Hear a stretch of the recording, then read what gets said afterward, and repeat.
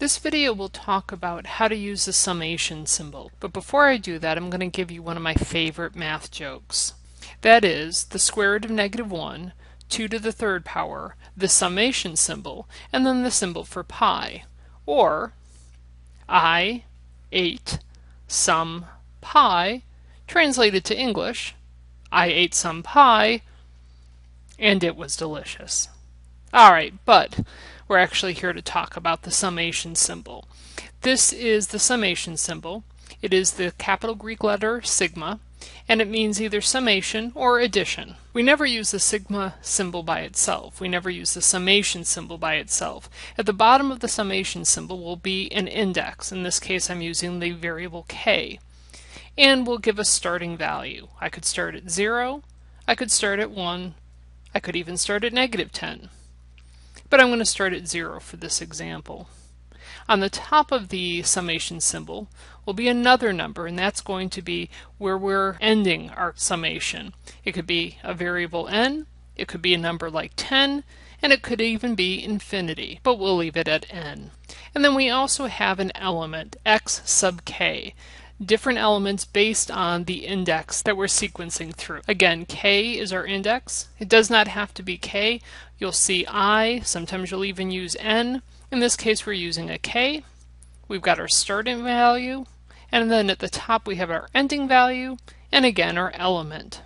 Let's look at an example. This is a summation from k equals 0 to 4 of k squared. So what does that equal? Well, first we let k equal 0, then we increase k by 1 to 1, then we add another 1, and now we have 2, 3, until k is equal to 4. And at that point we stop because our lowest value was 0 and our highest value is 4. Now we just go ahead and evaluate the elements. 0 squared is 0, 1 squared is 1, 2 squared is 4, 9, 16, and when I add these all together, I get that the summation from 0 to 4 of k squared is equal to 30.